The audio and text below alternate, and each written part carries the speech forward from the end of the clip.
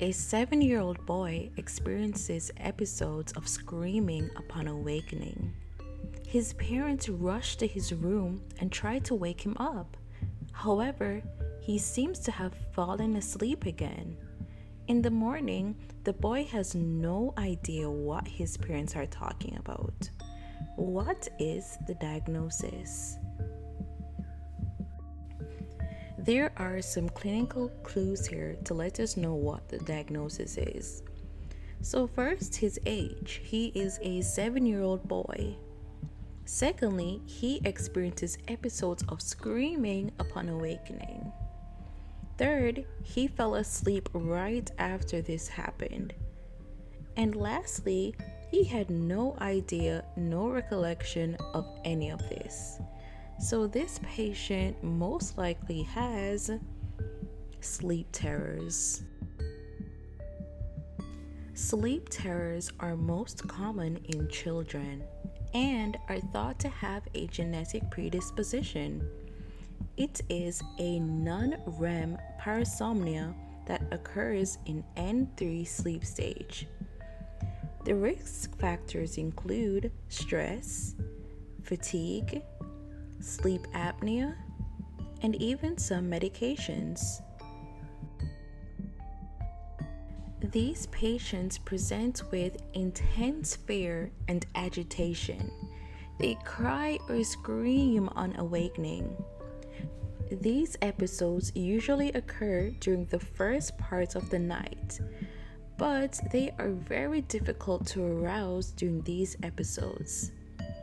After the episode, they may fall right asleep and have no memory, no recollection of what happened. Witnessing these episodes can be very distressing for their parents, family members, or guardians. So it's important to let them know that sleep terrors are usually self-limited, meaning they can resolve on their own without any intervention. So it's important to provide reassurance about this. Another thing they can do is remove any objects that may cause harm during the episodes. In a few patients, benzodiazepines are used for refractory cases.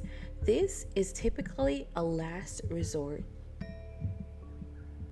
If you have any other tips on how to manage sleep terrors, please leave them in the comment section down below to help the Powerhouse family. Now let's take a look at another patient. A 36-year-old military veteran who has a history of PTSD experiences recurrent nightmares almost every day. He vividly remembers the details of these nightmares. What is the best treatment option for this patient? So there are some clues in his history to what the diagnosis is. Firstly, his age. He is a 36-year-old military veteran. Secondly, his past medical history of PTSD. Also, that he has these nightmares almost every day and he remembers everything about them. So this case describes another parasomnia called nightmare disorder. It most commonly affects adults. It is a REM-related parasomnia that is characterized by recurrent nightmares.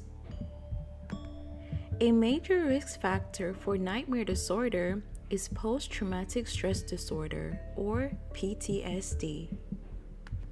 These patients experience recurrent frightening dreams that occur mainly during the second half of the sleep cycle. This disorder causes a lot of functional impairment or distress.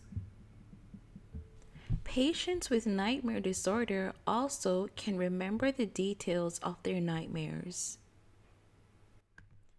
If their nightmare disorder is mild, then reassurance is a good way to manage these patients. Oftentimes, these patients have to do therapy. The most common one being imagery rehearsal therapy. This is where they try to modify the endings of the nightmares or the frightening parts of the nightmares so that they are less frightening when they happen again. Prazosin is a drug that can be used to treat nightmare disorders if it's associated with PTSD. Prazosin is also called Minipres, and it has alpha blocker properties. This allows prazosin to also be used in the treatment of patients with BPH, or benign prostatic hyperplasia. Now let's take a closer look at the differences between nightmare disorder and sleep terrors.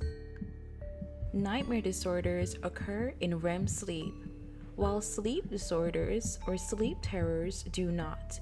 They occur in non-REM sleep in stage N3.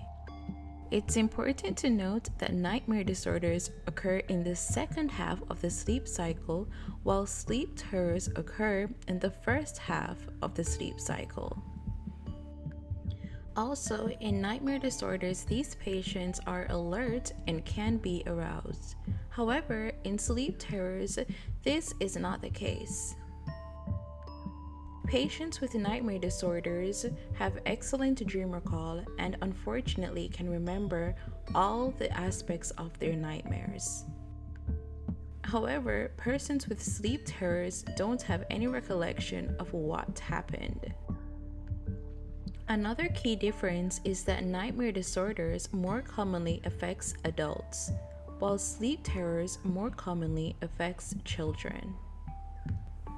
As always, if you like this video, power up the like button, hit subscribe, and that notification bell. And to continue learning more, click this video right here.